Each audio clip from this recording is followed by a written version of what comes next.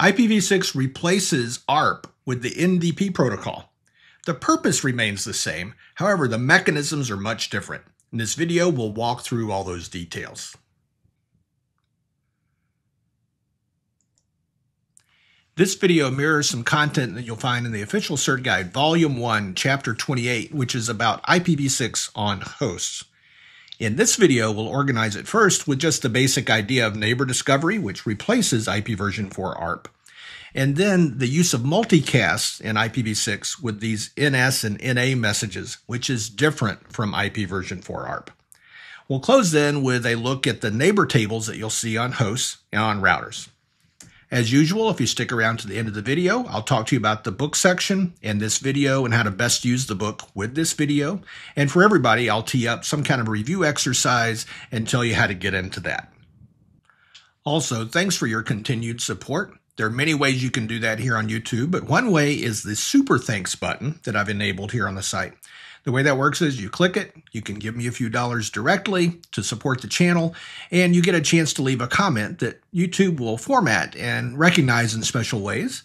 And then monthly, I'm going to add some recognition to the end of a video where I call out all the people that have used Super Thanks. So if you use that, great, but if you use the other mechanisms, that's great too. All right, let's jump in and talk about the content. The Neighbor Discovery Protocol, as a protocol, has several features. You can read the RFC for it if you want to. You don't really have to. First off, it has neighbor discovery as in learning the MAC address of neighbors on the same link. So it replaces ARP from IPv4. There is no ARP for IPv6. It also defines how to discover routers on the link dynamically. It defines how to discover the prefixes used on the link as well. That is, the host doesn't calculate what subnet exists. It learns it from the router. It also uses NDP messages and defines a process for, quote, duplicate address detection, or DAD, kind of a fun acronym, but it's a way to figure out before you use an address if someone else is already using it.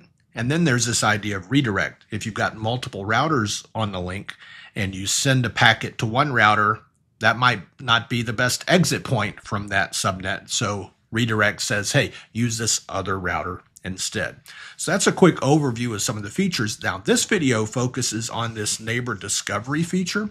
The next video will talk about router discovery, prefix discovery, and duplicate address detection. So what are we talking about here with this neighbor discovery? Well, imagine A has to send an IPv6 packet to C.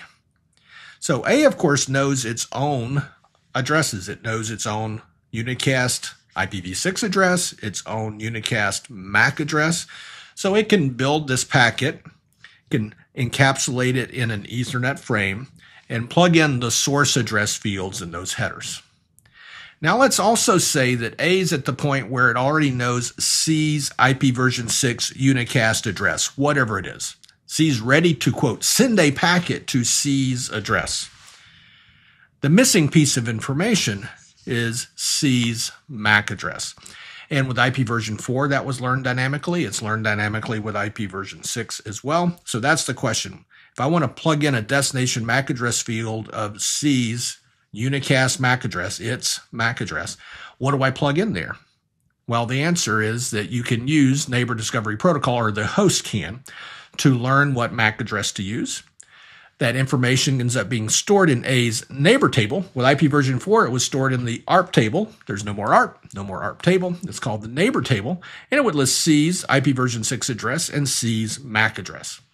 If A did not know that information already, it would use the Neighbor Discovery Protocol messages, neighbor solicitation, which is the request, and neighbor advertisement, which contains that MAC address advertisement, to learn that information.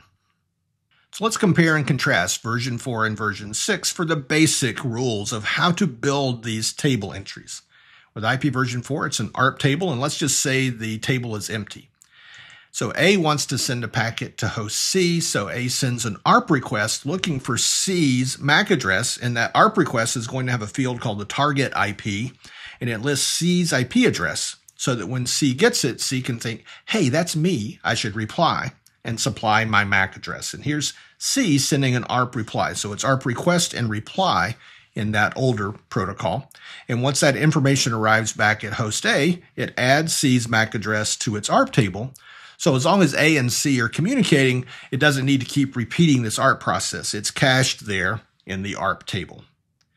Now, a similar flow happens with IPv6. It's just not ARP, it's neighbor discovery protocol. So the table is empty in this case again. So this NDP neighbor solicitation, we're soliciting the information, if you will. So A wants to know C's MAC address. It puts as target C's IPv6 address, sends the message. The switch delivers the message over to host C. Host C sends a neighbor advertisement in a message back, which contains the MAC address so that host A can build its neighbor table and have the correct MAC address to use. The people that made up IPv6 looked at the use of broadcast by ARP and said, that's bad, let's do better. So let's review what ARP does.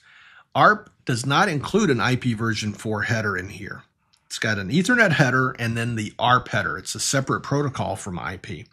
So when A needs to learn C's MAC address, as in the previous examples, it builds this Ethernet frame in order to deliver this frame to host C, and it has to use this destination MAC address of the broadcast MAC address.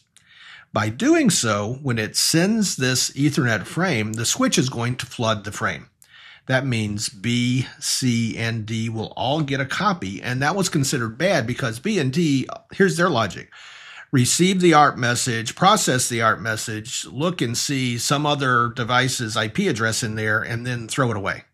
So there was a lot of overhead ARPs going on that bothered hosts, whereas C is the only one that needed to get a copy of this ARP request. All right, so the people that made up IPv6 said that's bad, and while the process worked, said we can do better, and the way they would do better is by using multicast. So just to sum up with text, IPv4 was using that Ethernet broadcast address. So NDP, neighbor solicitation, uses an IPv6 multicast address as well as an Ethernet multicast address. All right, so I'm going to show you an example with hosts A and C again of how NDP does that. So again, for IPv6, A wants to build its neighbor table to learn C's MAC address. So there's the IP address, the unicast IP address of C there. So that's listed in as the target in this NDP neighbor solicitation message. Now I'm emphasizing the word solicitation here, all right? So here's the deal. Both A, who needs the information, and C, who has the information, they know the rules about how this works, and they can, get this, they can take C's known IPv6 address and derive the multicast IPv6 address to use and the multicast Ethernet address to use to make this process work. It's all behind the scenes. You could live life and work with IPv6 and not know how this works, but for the exam, it's useful to know how it works. So here's how it goes.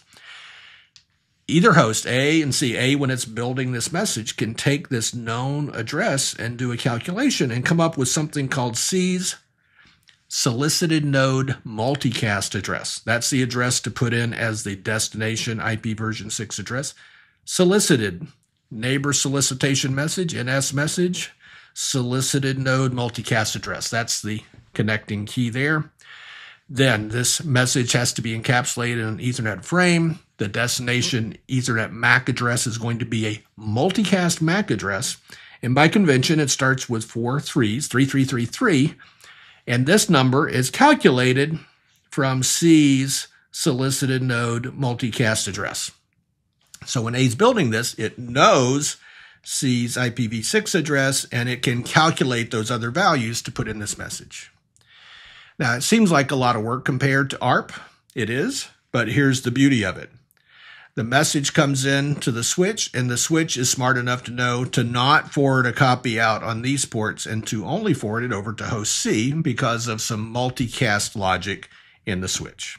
All right, so it's greatly improved in terms of not bothering hosts when they don't need to be bothered. Now let me show you how hosts calculate their solicited node multicast address. This top box represents one unicast address that a host knows. Remember, it's got a prefix and an interface ID. And we'll focus on the last 6 hex digits of that unicast address. Then the host will take this 26-digit prefix and combine that with the last 6 hex digits of the unicast address to form this new number, and that's its solicited node multicast address that corresponds to this unicast address.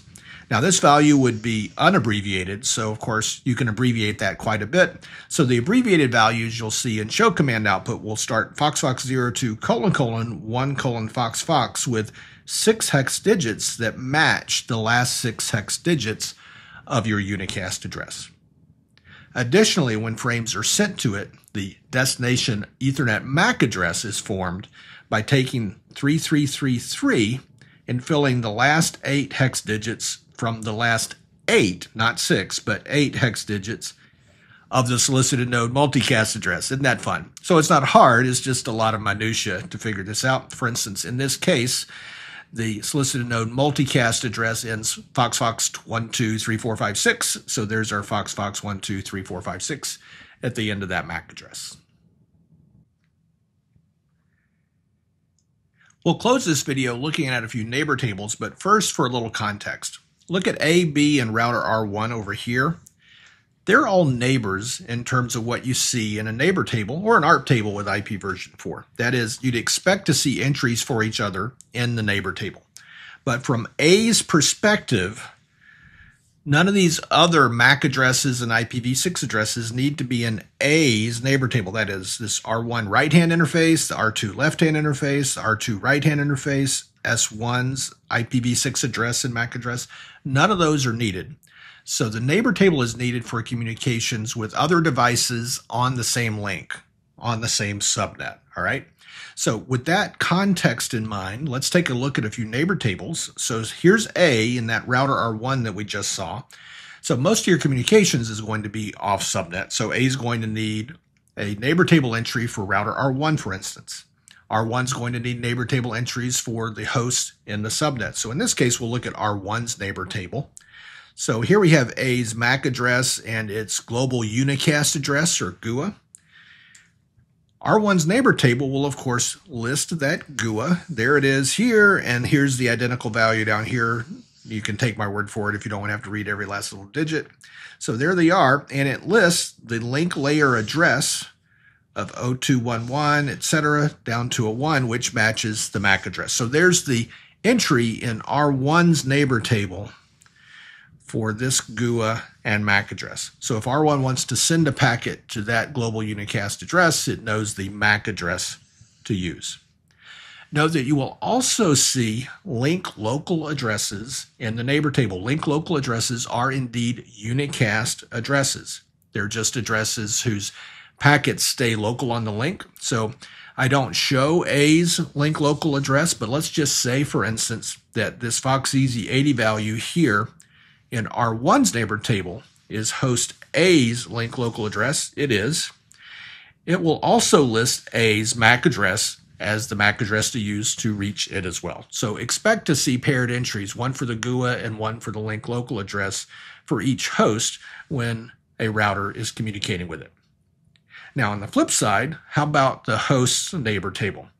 So over here on the right, we see router R1's config with its global unicast address and a MAC address configuration, so it's obvious what MAC address it's using.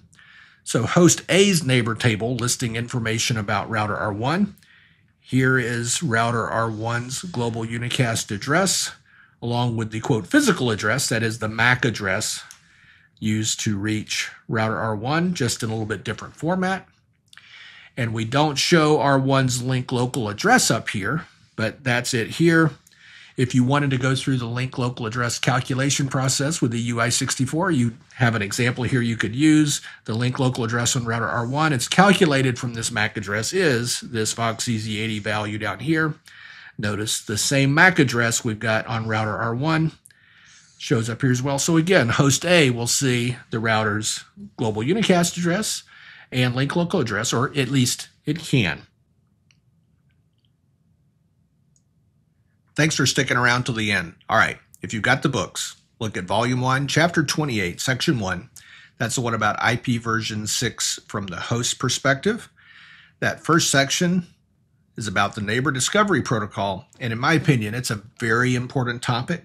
So even if you understand everything in this video and the associated other video about this section, read the content in the book anyway. You want to master this, right? So it's 2 content videos. Now, those 2 content videos, this one about neighbor discovery and the next one about router and prefix discovery, watch both of those. For everyone, then, there is an interview review that's got a lot of detail in it that goes through everything in both of those. So I'm going to set up that interview review video at the end of the router and prefix discovery video, so stay tuned for that. Thank you so much for sticking around to the end. Hope you enjoyed the video. As always, click things that help me build the channel, like subscribe. If you haven't already, click the bell to be notified. Click like to signal to YouTube that you liked and that you want to help me get the word out. Hey, thanks for hanging out. Hope you enjoyed it. Talk to you soon.